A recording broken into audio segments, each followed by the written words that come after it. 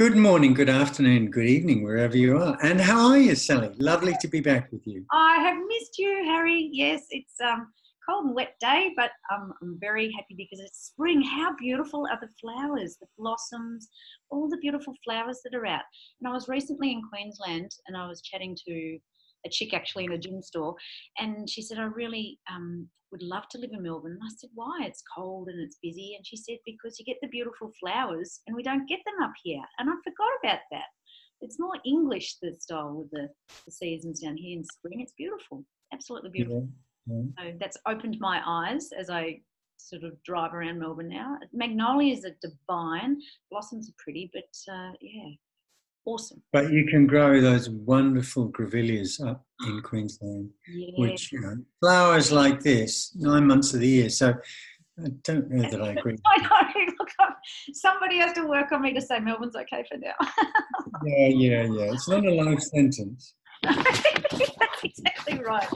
Do you know, Emma and I, 18 months before we escaped, we walked in the Parkdale beach and we made the intention, please show us a way to escape this ground. Yeah, I build it into my manifestations all the time. It's like crazy busy. But anyway, what are we chatting about today? Today we're talking about creativity, which is a topic really close to my heart. It certainly is. I'm very excited about this topic because you are such a creative person. I've entitled today, Thinking Outside the Box. Yeah, excellent. So my grandfather was a sculptor. My father was an artist. My mother was an artist. So I've got a lot of that in my DNA. And the power of drawing, the power of the brush, the power of the pen to unlock roadblocks, to integrate the brain, to heal the sickness is profound. Lots of work done about this. So the two people that inspired me about this were my father and a guy called Bernie Siegel. So I'll talk about my father's story first. He was given the kids at school that no one else wanted. He was given the disruptors. He was given the kids from bad families. He was given the kids who were distractible. Is this a primary school or secondary school? This was a secondary school. It's college in Kent, in England, in Dover. So teenagers, difficult. Yeah. And he had an art room and at the top of the hill at the back of the school. And he would put a big sheet of cartridge paper on everybody's easel, then give them the pens or charcoal or paints they needed. And he'd leave them with that blank piece of paper. And these kids had difficult pasts. They were troubled kids, mostly. And they sat there, basically, in some cases, doing nothing for a whole term. He let them just stew in it. But the moment they picked up and made a mark on the paper, their life started changing. Wow. So that's just part of my childhood. I know that's possible. What Bernie Siegel does, he retired now, but he was an oncologist, so a cancer surgeon. Yep. Very high profile, and he managed alongside the knife a spiritual practice, and so he would ask all his clients, all his patients, to draw their family, draw their life, to draw their illness, because in those drawings was the potential to discover why they'd become sick, what their relationship was to their sickness, and how they might resolve that. And so I had a wonderful session with him on a webinar where he talked for an hour, as he does. He's a great guy to listen to. His best book, most bestseller is called Love, Medicine and Miracles. It's an inspiring book. And he also wrote a book about drawing called The Art of Healing. But I had a chance to talk to him for 30 minutes because no one else had any questions. And we talked about drawing. And I get all my kids, all my small clients to draw a picture of a house, a tree and a person, which is out of the psychology discipline. It's called a projective drawing. And that reveals a lot about how they see themselves, their relationship to those around them, their ability to communicate. What was it, Harry? Heart, tree and what? House, a tree and a person. Oh, Yeah. house, tree and a person. Yeah, right. But Bernie, encouraged me to ask adults to just draw their life, because that drawing can reveal so much about what's going on inside their unconscious. Yeah, so all that underlying hidden emotional sort of reason that sort of manifested into the illness, tapping into that, is that what you're talking about? Or it could be, somebody who's had a wonderful career and they've just retired. Mm-hmm. So the drawing, shows something nice around their career. And one woman, they did a drawing and then there's this big tap and it's all flowing down into a pool. She's just got no idea what to do with her life or how to reinvent herself. There's no reason to actually get up in the morning once she's retired, because she's defined herself in her work. That's really interesting. A lot of people would be going through that and it's a bit like empty nesters when the kids have left home, or, as you say, when you're retired after 30, 40, 50 years, whatever, in the workforce, and then having that time, that it's like lack of that structure of what they're always doing, it's just a different chapter in the life. Yeah, absolutely makes sense. Yeah, wow. And what do most adults say when I say, draw, paint? What do you think they say? You must be kidding. Or draw what? What do you want me to draw? I suppose they ask that today. A lot of them say, I'm not an artist. I can't draw. Yeah. But anybody can doodle. Anybody can doodle. Yes. So I say you could, as a child, just bag into that. Yeah. Fascinating. So there's lots of research about the power of drawing, and it's used in the health. Yeah, right. And health practitioners, for people that are sick a lot. Yeah, love it. And particularly with kids, it's so good, all that. Just drawing or being creative. I mean, outdoor play for kids, how important is that?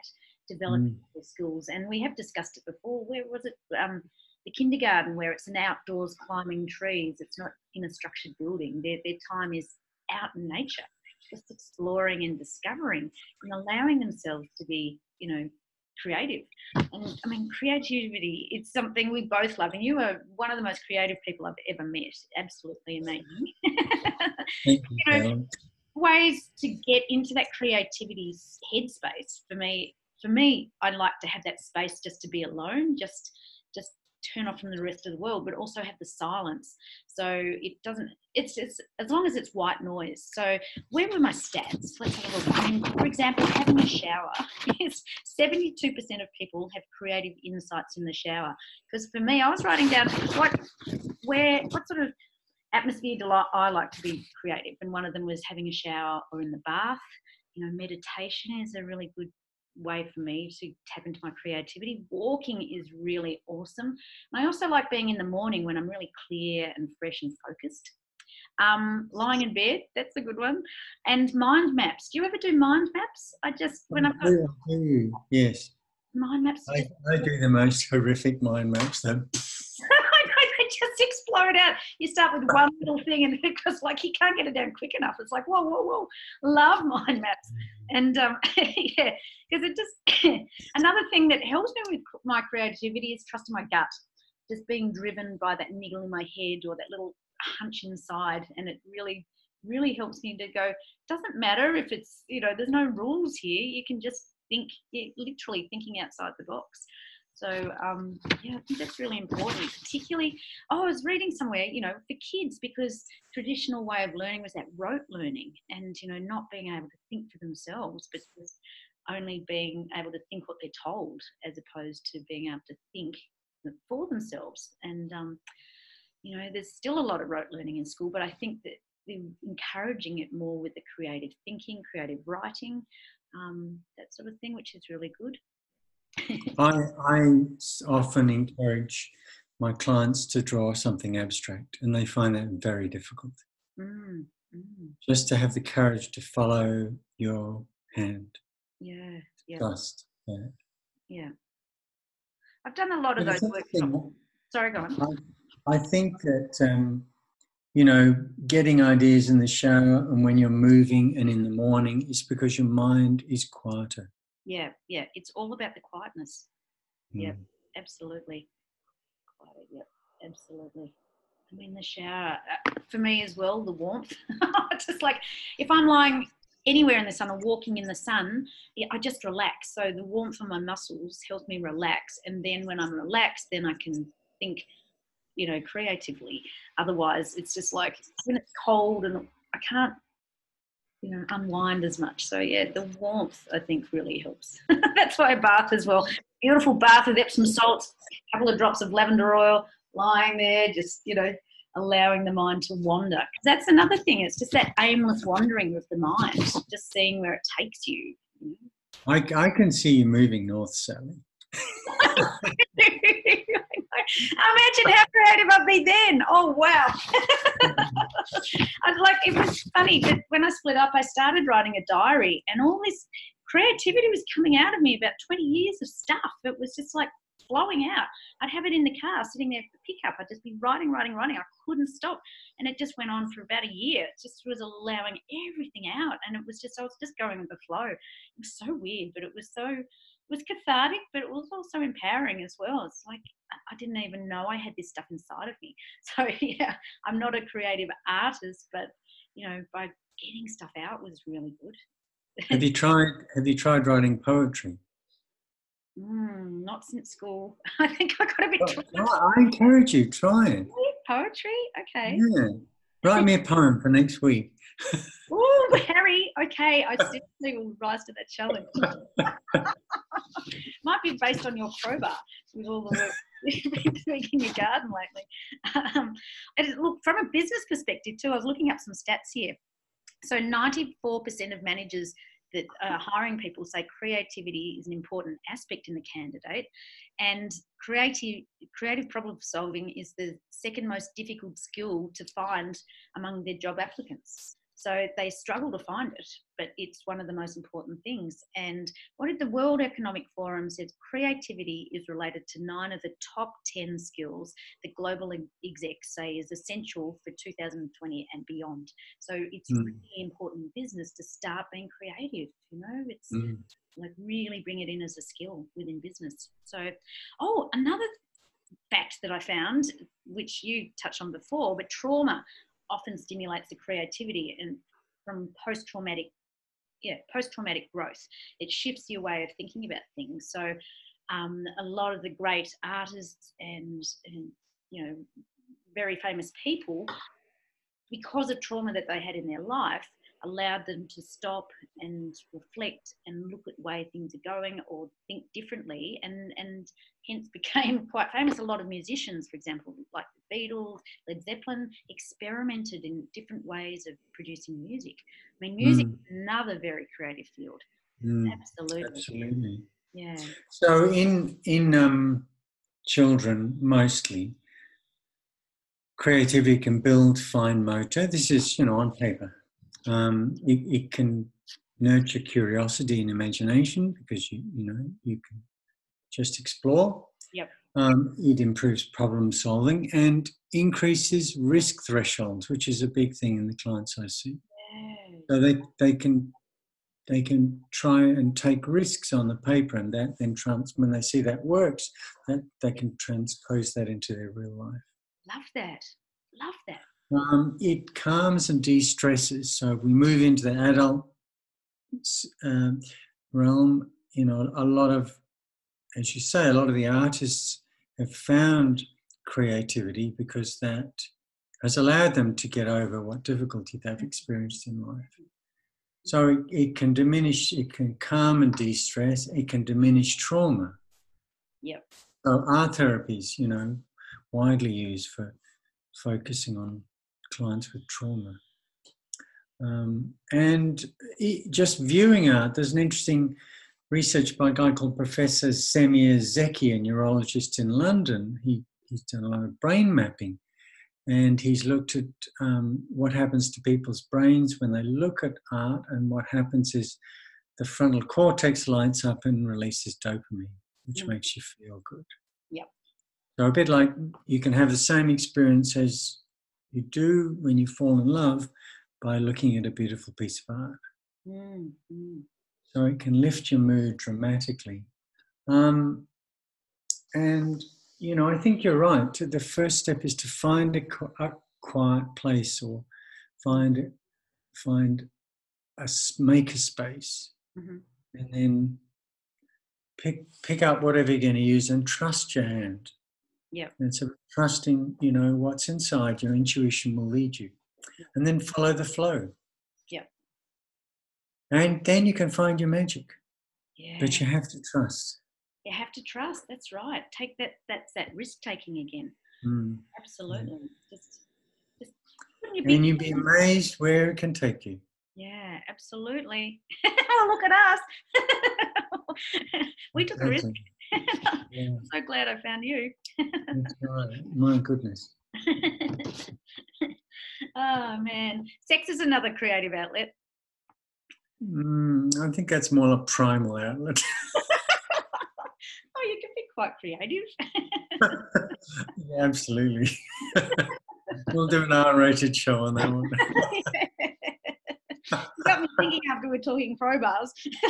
Oh, yeah, right, exactly. Yeah. Well, you remember Peter Sellers when he talked about his co-ed school? We used to go upstairs to the dormitory and prise them apart with a crowbar. Remember that? Oh, but you know what? It takes courage to be creative as well, in a little way, like taking that risk. And it was really funny because when we picked the topic creativity, I'd just seen a post on Instagram about creativity takes courage. And it does, because it's daring to be different a little bit, or doing things differently. Yeah, because you have to be vulnerable. And I'm reading this book at the moment, as you know, Brené Brown's. Brené Brown, yep. About vulnerability. And yeah, I mean, if you do something creative, you expose, you expose yourself and you're vulnerable. People may not like it and you may get hurt. Suck it up, princess. Absolutely, because nothing changes if nothing changes. That's one of my sayings. Absolutely. Have you done a model today, Harry? Not a little bit. Find a quiet place, trust your hand, follow the flow. It's not in palette. Yeah. I've done one in palette, but very good. I look forward to it. There it is. There we go. So first of all, it was the space. Just find the space to be alone, because it provides that constructive internal reflection. It generates ideas. And then get that silence, that quiet thinking time, less sort of outside noise, just so that you can just sort of focus. And then, so yes, that's what you get. When you've got that space and the silence, then you can focus and see things more clearly, or open your eyes to different ways and approaching things. When you've got that silence, and then you can also sense new opportunities, new experiences, discover different ways of doing things, sort of thinking outside the box, allowing your senses. So when you've got that sense of new opportunities, got that silence, then you can really feel emotionally different. You can feel emotionally different, and see things differently, feel things differently. And then finally, when you've got the space and you're sensing new opportunities and experiences, you can form new ways of thinking and approaching things. So like taking that risk more often, or trusting yourself more often. And overall, when you've got the space, the silence, and you're sensing more, you're just overall more creative. Do you like that one? Awesome. Focus, feel, and form. I'll use your model this time. I can add something to that. When you've got the space and the silence, I think what that gives you is clarity. Clarity, yes. Because I was doing it in palette form. I know. And then when you sense and you've got the space, another word you could think of for that intersection is it allows you to innovate. Innovate, yes, I like that. But it's not in palette. I'm not in palette today. Oh, no, I had the thesaurus out. We could do inspire, intuition, and innovate. Oh, I love that, because intuition is just so important. That's that trusting your gut, trusting the internal GPS, if you like. It's like really important. Innovate, inspire, and intuition. Love it. So my steps were just literally that. One, find some space to be alone, get that time for reflection, get that silence to focus, get that clarity, not be distracted, and have time to turn it off. And then sensing out those new opportunities and, you know, going along with your intuition and your inspiration and innovation and all that sort of stuff. I think it's such an important thing. And as, you know, even the business stats now showing that in business, they're really encouraging people and leaders to be just tap into their creativity, think of new ways and opportunities of doing things differently or creating new things. Absolutely. You know? Good. Well, that's an awesome topic. Loved it, Sally. Yeah. Loved it. Well, you, as I said, you were such a creative person. I mean, look at the things that you've done in your life. So creative. All your sculptures and, you know, married a creative lady. So you're surrounded by it and you were brought up with it. It's just so beautiful. Yeah. So I will get onto that poem, Harry. Good. I look forward to it. Awesome. I'll try and do one too. Okay, that's our homework. That'd be fun. That will be fun. Yeah. Really cool. All right. So I look forward to next week. We're doing peace, you said. Yes, something that's another awesome topic that I really look forward to that. So okay. Down Ode to Harry. Very good. All right, beautiful. I'll see you next week. Okay. See you. Bye.